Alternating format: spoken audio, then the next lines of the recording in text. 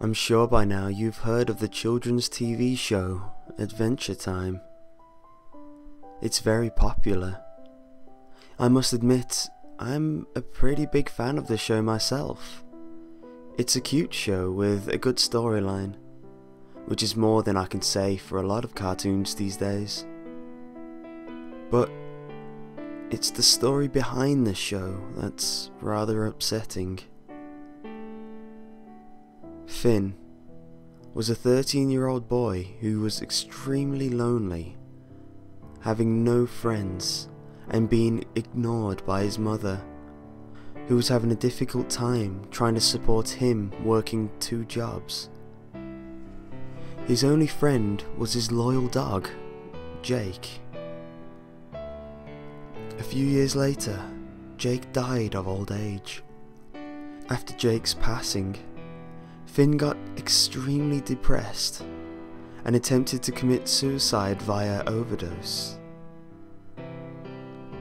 Rather than dying though, he fell into a coma and was stuck in the hospital. Doctors feared he would never wake up from the coma.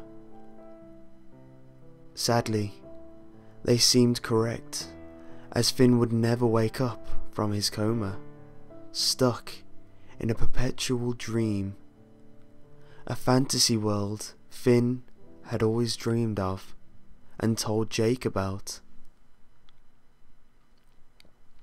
In this world, Finn and Jake went on crazy adventures to save princesses that were madly in love with Finn.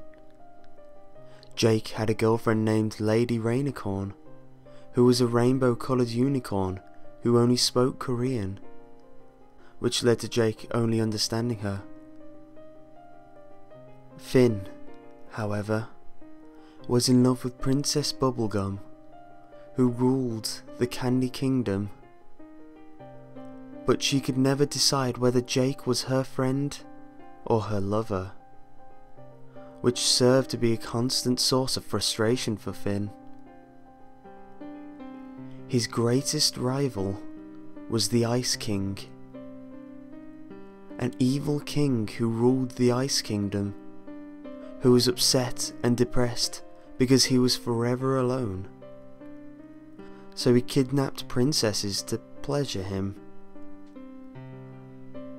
The Ice King had an intense jealousy for Finn because the princesses loved him so much.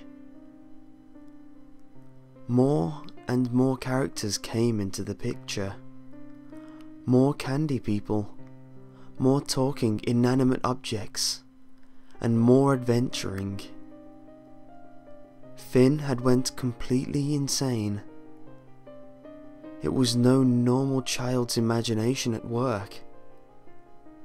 Finn would remain in a coma until his dying days, adventuring with his dead dog, Jake, never aging, never changing. It was forever Adventure Time.